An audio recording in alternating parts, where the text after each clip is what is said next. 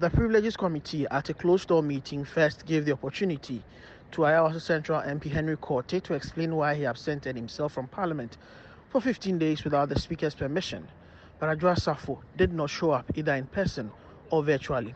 Henry Boachi is a member of the committee. According to the report we received from the clerk of the committee, who actually served on the member at his place of abode, he's a pigeonhole. He served also from the ministry, where he's a minister of state, Adwoa Sarfo. So it's not, it's on leave.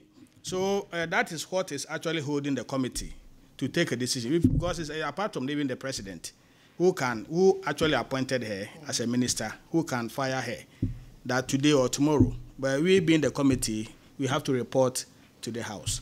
On the floor of the House, Minister for Interior, Ambrose Derry, answered questions on the non-payment of compensation to victims of the Adwoa unrest a year after the committee's report was published.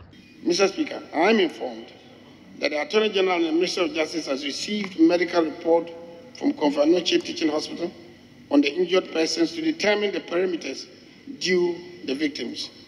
Notwithstanding, the Office of the Attorney General has requested victims to provide them with all medical receipts on which they are awaiting response. Mr. Speaker, the 3 victims will be compensated when all administrative processes are completed.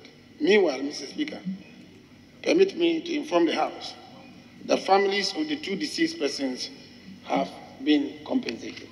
He also responded to the issue of the lack of logistics for the security detail of MPs. Available police records indicate that 62 police guards assigned to MPs are yet to be issued with pistols. This is attributed to the fact that there have been exponential demand for the supply of arms from the armor of the police to the police personnel assigned to be bodyguards for MPs, judges of the Supreme Court, ministers of state, and senior police officers. Efforts are, however, underway to procure additional arms and ammunition for the Ghana Police Service to enable them cater for the remaining 62 bodyguards and others assigned to the judges of the Supreme Court, ministers of state, and senior police officers. The minority also at a press briefing called on government to accept full responsibility for the resort to an IMF program. President Nana Addo Dankwa and Dr. Mahmoud Bawumia should take full responsibility for incompetently managing the economy to suffocating debt level, which has necessitated the retreat, for us to request an agreement with the International Monetary Fund for the restructuring of our debts. As they take full responsibility, they should. They should also take responsibility for their reckless and irresponsible borrowing and unjustified profligate expenditure, which has led us to the journey of retreat.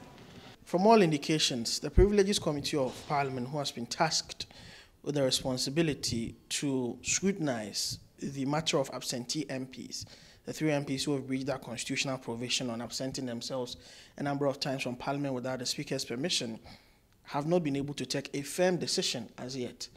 They have 7 more days to think through and convene to take a decision on the Honorable Adwoa Sarfo, who has on a number of occasions failed to appear before the committee, the Honorable Henry Korte and the Honorable Kennedy Ohene Japan. Reporting for City News from Parliament, my name is Duke Mensopoko.